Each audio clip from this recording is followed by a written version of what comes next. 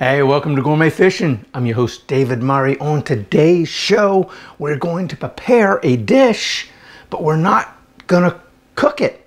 Tuna tartare. So everything is as it is right here. We're just gonna combine it together. We're gonna put that tartare on top of a nice avocado bed, top it with some radishes, and bam, we're gonna serve it with some fresh French baguettes. So I tell you what, if you want to join along, please do, so you can learn how to prepare this in your own kitchen. And we're going to get started right now.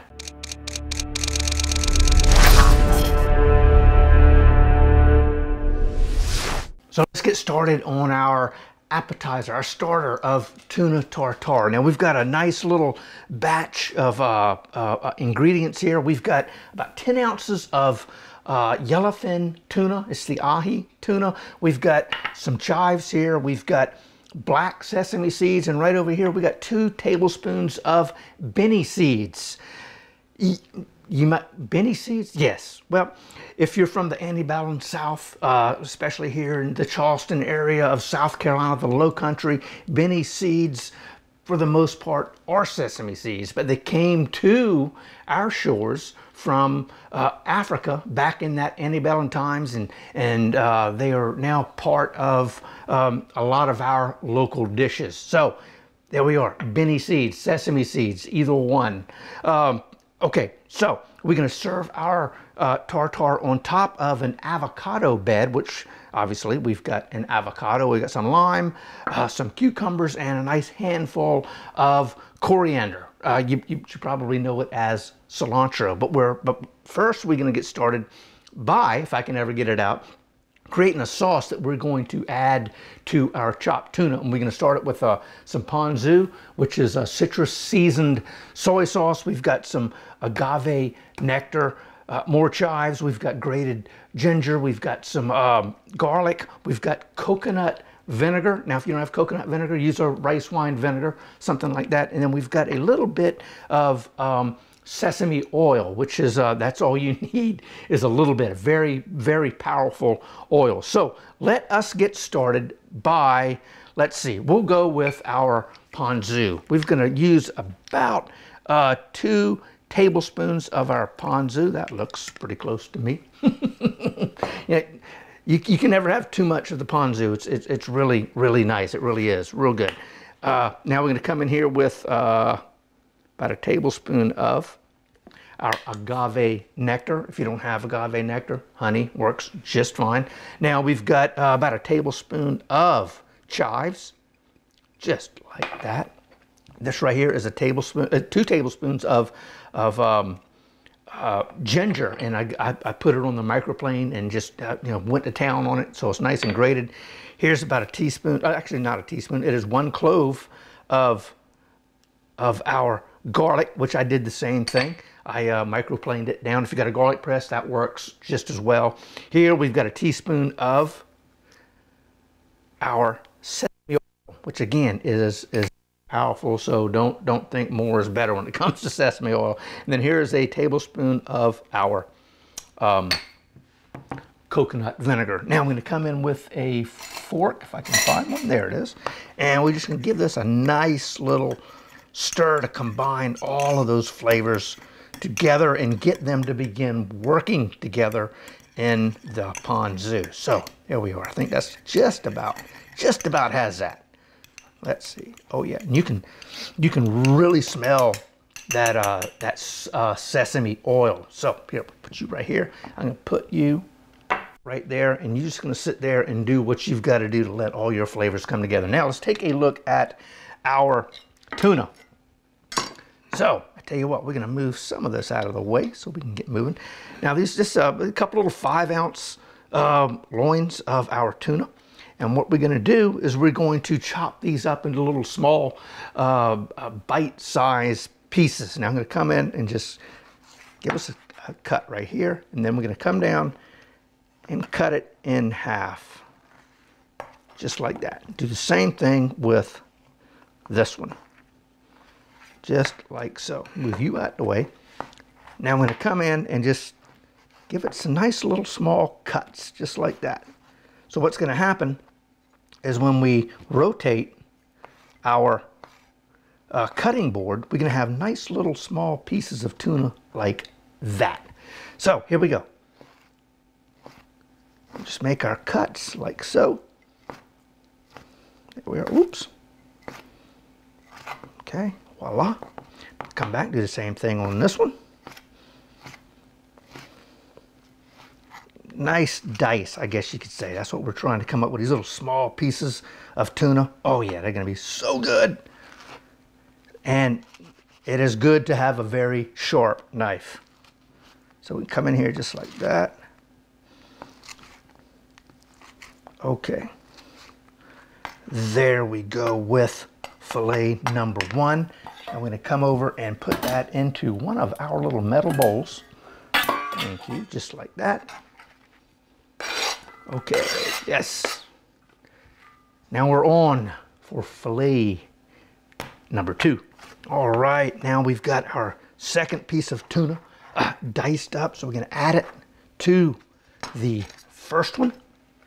As we are, kind of give it a nice little mix together in there. As you can see, we've got some great little beautiful cubes of ahi tuna. Now what we're going to do is we're going to come in, we're going to add a couple of tablespoons of our chopped chives, and then we're going to come in with our toasted black sesame seeds, and then we're going to round it out with 2 tablespoons of our Benne Seeds. Yes. Now I'm going to come in with a fork, and we're just going to give this a nice mix, just like so. Yes, yes, yes. It's going to be so good. Okay. Now, oh yeah, look at that. That's looking great. Got some good color. Heck yeah. And one more thing I'm going to add to this is some lime zest. Where's my microplane? Here we go. So we're going to come in here, and we're just going to add a little bit of citrus flavor from the lime zest, because I don't want to add any oil, not oil, any acid or lime juice to this, because the acid will begin to actually cook the fish itself. So we don't want to do that, and it would kind of sort of turn an off color, so kind of a grayish color. We don't want that at all. Heck no. So here we go. All right, you stay right there. We'll use you in a second. Yes, we will. And I'm going to come in here. Now it's just going to add just a nice little hint of lime through there. Okay. So now we're going to let you sit just like that. Let's see. I'll put you right here. Okay. And then I'm going to move you out of the way. Okay, little pieces of fish. There we are. Okay, next, what are we going to do here? Well, we're going to clean up real quick, put these up, and then it's going to be time for us to work on our avocado bed. Yes. Okay, clean up just a little bit. It's always good to clean up as you go. So we're going to bring our little food processor right over here. Let's see here. I think are we in there? Yes, we are. So let's take a look at our avocado. We're going to come in with our knife. I think we'll use this one. And we're going to cut it right down the middle, just like that. See there? And we're going to rotate it around, because there's a real big seed in the avocado, and that's what I'm letting my knife rotate around. Okay, just like that. So now we're going to take this and we're going to slowly twist it, and it pops right out. So there we are. We got a little bit of brown on this. I think we'll still be fine. So we're going to come in, pop that seed, and twist him right out of the way, just like that. So, neat little trick. Okay, what do we have here? So we've got a little bit, let's see, give me a spoon. Yeah, you never know what you get, you know, in one of these avocados, because you can't really see inside. So I'm going to come in, I'm going to take that out. Well, you know what? Yep, just like that. We're going to take this out.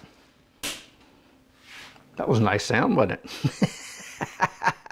And that out. So now I'm going to come in and we're going to scoop this avocado right out, just like so. We're going to add it to our food processor, just like so. Got a little boat right there. I mean, we might be able to use that to put some, put some of our tartare in there. So we're going to take just a little bit of that brown out. Okay, now we're going to come in and spin the spoon around just like so. Add this one. Yes. and that one. So there we go. No, I'm joking, we're not gonna use these. So, okay, so we've got one avocado. We're gonna add, I'm gonna say about a half a cup of cucumbers that I took most of the skin off. I still like to add a little bit in there. So here we go, we got some of this, just like that. Put you here. Let's see, now we've got to add a little bit of salt. Like that, a little bit more. Okay, and we're gonna add a little bit of pepper. Just like that, okay. Next, we're gonna come in, let's see, let's take care of our cilantro. Now we want a handful. Yeah, that's about a handful, I'll go with that. And what we wanna do is we wanna pull most of the leaves off. We don't want a lot of the stems. The stems can be a little tough, so we don't want those in our delicate tartare. So we'll just come here and do this. All right, our last couple of coriander or cilantro leaves are off our stems. Put our stems up here. Bring this, move you over. Okay, now we're gonna come in here and we're just gonna give these a nice rough cut, just like this. Rough chop, get them to where we can kind of hold on to them a little better. Just like that. There we are. Just like this. Always keep your hands and fingers out of the way at the bottom of the knife. So here we go. Okay. Because we're not going to do a lot of pulsing here in the food processor. We want a little body to it. Don't really want it to be too big of a spread. So I think this will work just fine right here. So we're going to come in, add that like so. Okay, here we go. There's one. Now, come back here, out the way. Okay, clean up just a tad. Here we go. Now, off. Oh, you know what? I almost forgot our lime. So we can come in, we're gonna rub, kind of push that lime down on a hard surface, back of your palm, and that's gonna loosen up a lot of that pulp, and be a little easier to juice. So I'm gonna come in here with a lime, like so. Just like that, okay. Yum, yes, smells awesome. So here we go.